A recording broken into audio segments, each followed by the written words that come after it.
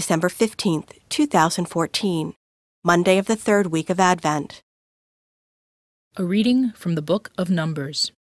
When Balaam raised his eyes and saw Israel encamped tribe by tribe, the Spirit of God came upon him, and he gave voice to his oracle.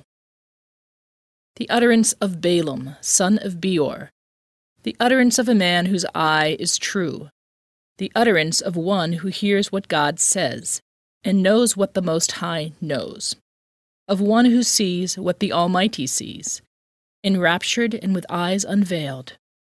How goodly are your tents, O Jacob, your encampments, O Israel!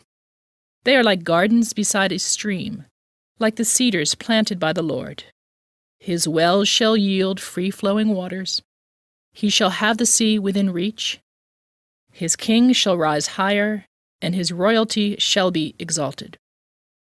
Then Balaam gave voice to his oracle. The utterance of Balaam, son of Beor, the utterance of the man whose eye is true, the utterance of one who hears what God says and knows what the Most High knows, of one who sees what the Almighty sees, enraptured and with eyes unveiled. I see him, though not now. I behold him, though not near. A star shall advance from Jacob, and a staff shall rise from Israel. The word of the Lord. The responsorial psalm. The response is, "Teach me your ways, O Lord."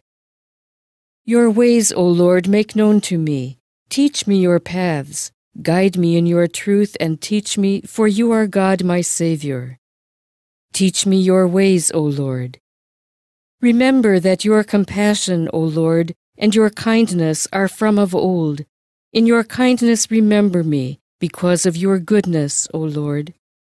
Teach me your ways, O Lord. Good and upright is the Lord. Thus he shows sinners the way.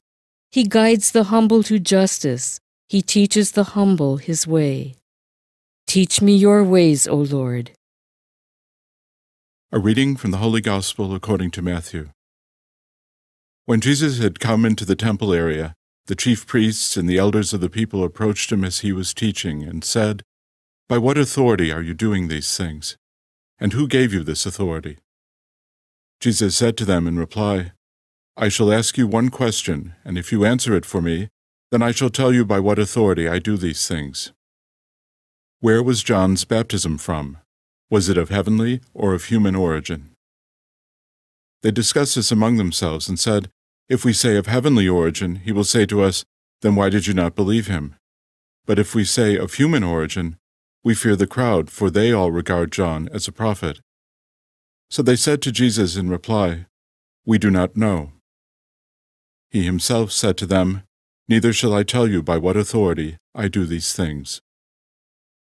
The Gospel of the Lord.